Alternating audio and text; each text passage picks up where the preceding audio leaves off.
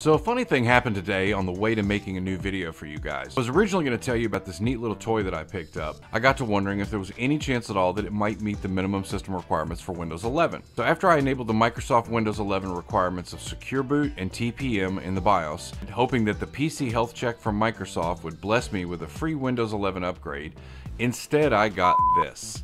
The dreaded no bootable devices found message. So in today's video, I'm going to explain why this happened and how you can fix it. There are two ways to fix this problem.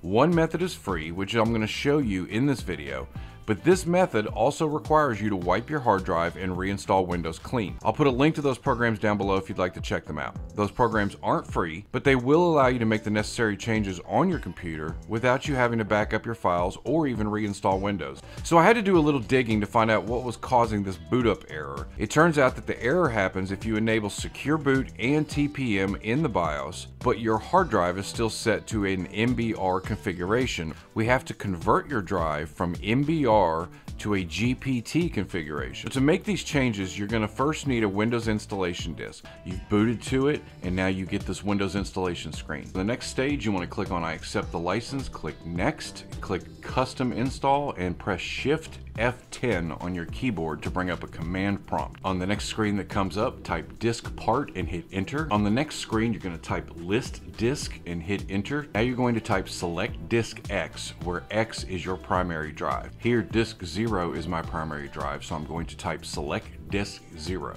You want to type clean and hit enter, and that is going to wipe that entire drive and the partition and put it back to basically like a factory drive. Type convert space GPT. Now you'll get a notification that the conversion was successful. Exit that window and then close out all of the Windows setup. Restart your computer.